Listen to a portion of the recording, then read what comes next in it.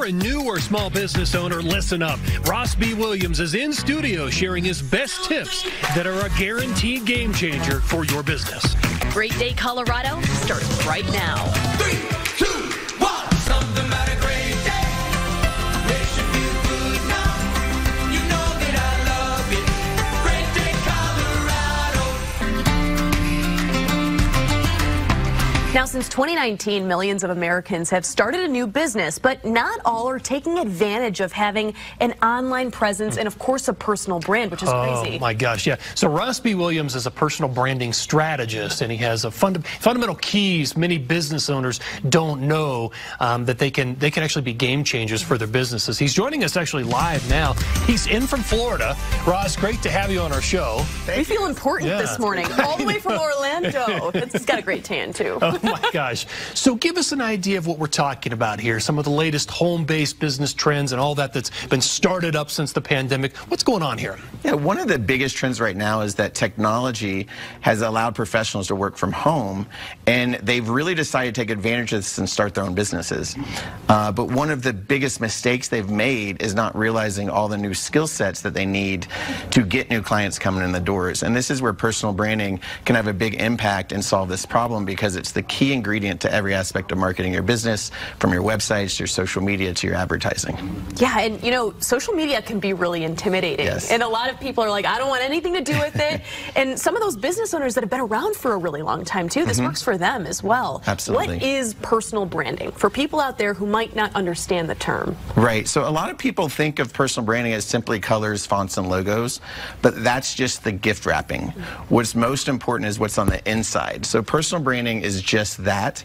It's personal. It's everything that makes up who you are. It's your story, it's your values, it's your experience, your knowledge. It's kind of like being the spokesmodel for your own business. And if personal branding is leveraged properly, it can be a huge game changer for your business, because it's going to make you stand out from the crowd, it's going to attract clients you actually want to work with, and it's going to increase your credibility and authority. Right, yeah. So what are the 3 keys to successful branding? Right, so I do have 3 keys to personal branding, and the first is to be authentic and reflect your true self.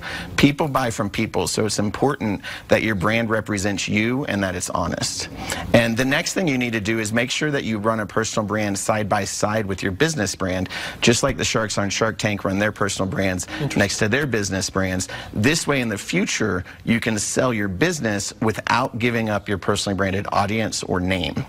And finally, you need to build a digital footprint. This includes website, your funnels, your social media. This is what makes you discoverable online, so that people can find you, they can connect with you, and they know what you do. Because if they don't know what you do, guess what? They can't buy from you. Right. So, and this is where I really help my clients out a lot. Helping them build their personal brands and their digital footprints. Yeah, it's too cool. I mean, when I go online, the first thing I do is I look at reviews, I scale the website, and if there isn't one, I will go to the next person that will serve me. So it is very, very important.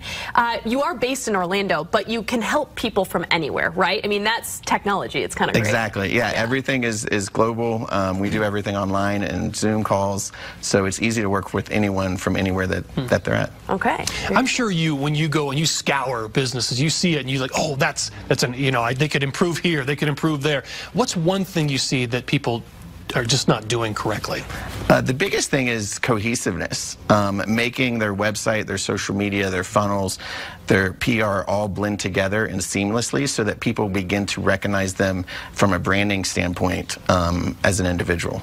And does social media like Facebook or Instagram play into this as well? Oh, 100%. All social media channels play into tying into your website and helping to increase your SEO if it's all done cohesively and properly. They're all critical? Yes. I mean, is every post important? I mean, is every little thing that you post critical to your business? It should all line up, right? There is definitely a strategy to what to say, when to say it, and how to say it. And then posting it and becoming omnipresent on every channel. Okay. Do you think hashtagging is actually a real thing that's helpful? It is helpful. I don't necessarily think it's as important as it used to be. The algorithms have gotten smarter. Yeah. So they're able to kind of figure out what hashtags you need, per se, without you even putting the hashtags. But they do help for searching when people are searching for you. Interesting. Ross, this stuff is so critical. It really is. And it's fun to learn about, too. Yeah. Yeah. We really appreciate you stopping by. Oh, thank you. Coming out on the show. Stopping by. I'm from Florida. Stopping by. I know you were up in Breckenridge. I love Breck up there. So to learn more about Ross, just check out his website, rossbwilliams.com. You can also connect with him on his Facebook group to find useful resources. That's also listed up on his site.